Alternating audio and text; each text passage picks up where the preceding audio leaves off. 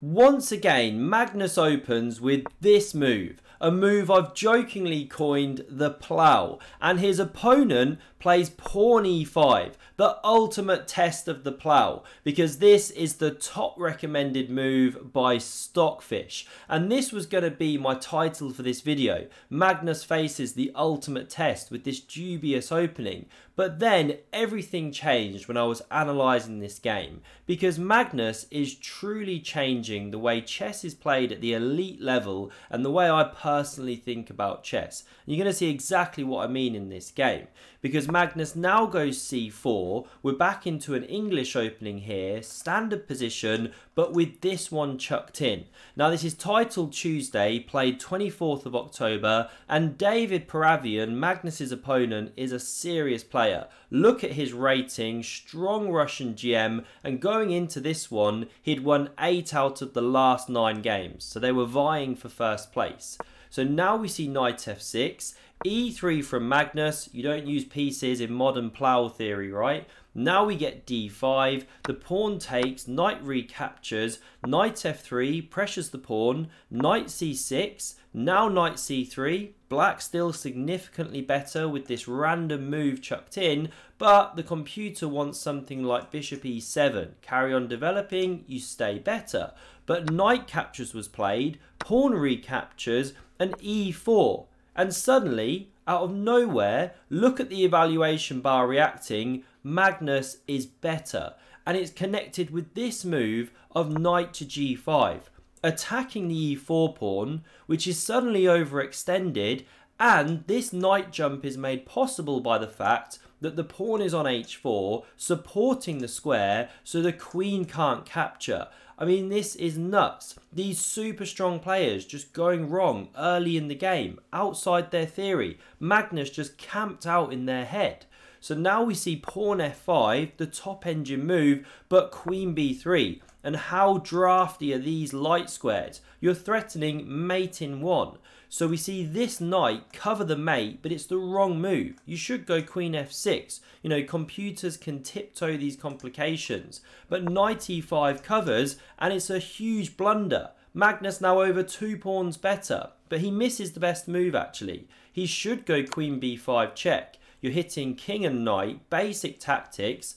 So the knight has to retreat, but then there's bishop c4 developing, and still you're on that light squared complex. It's awful for black. But Magnus misses that one. He goes pawn f4, trying to remove the defender of this square. So we see captures en passant, and now d4, again trying to drive that knight away, undermine it. And fun fact for the day, the word undermine comes from when they literally used to mine under walls to try and get the walls to collapse. You know, picture a siege or something. There's your fun fact. So after this move of d4, what's that knight doing? You can't move or you're getting mated. So we see pawn h6 to counter-attack here. And now Magnus goes for the most tricky move. He could retreat, capture this pawn, but he gallops forward. Look at that octopus piece hitting all of these red points, most notably the queen, right? So queen d6 played instead of capturing and everything like that.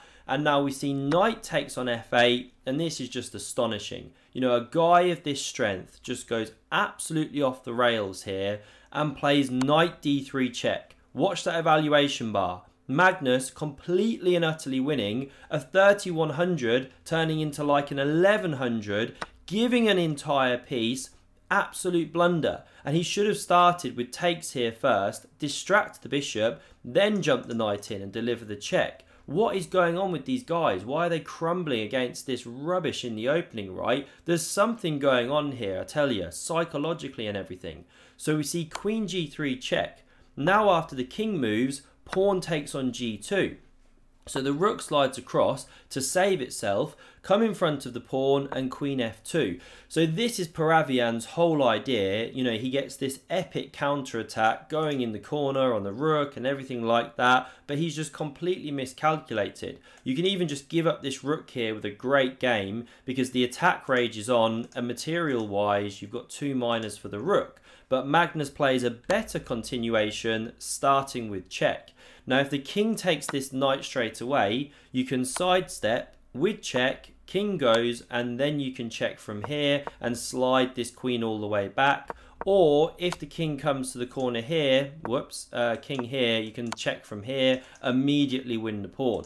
But what we see in the game is c6, so taking control of this square. Now check here, the knight captured, and again there's this same motif of the queen sliding back. Even if you can't win the pawn immediately, you cover the rook, the pawn's about to drop. So we get check, bishop covers, queen e4, the pawn drops, and what to say? You're threatening to crash through here with mate. If you block with the queen like this to keep queens on, then there's this nice move, bishop a3, cutting down the diagonal, distracting the queen, and away you go with the attack. It rumbles on. So we see queen g2, the rook recaptures, bishop e6, and look at this position. Magnus is a bishop up for just the pawn. So we see this one kick on. Now king f7, bishop a3, this bishop centralizes, hits that rook, the second rook comes to the center for black, bishop d6, rook e4, and after bishop f4, here Paravyan resigned, still over a minute on his clock because he's just a piece down for nothing.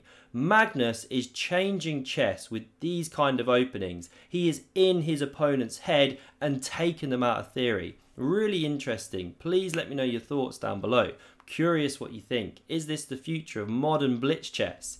Thanks very much for watching. To see another epic game, check out the video on screen, and I hope to see you again soon.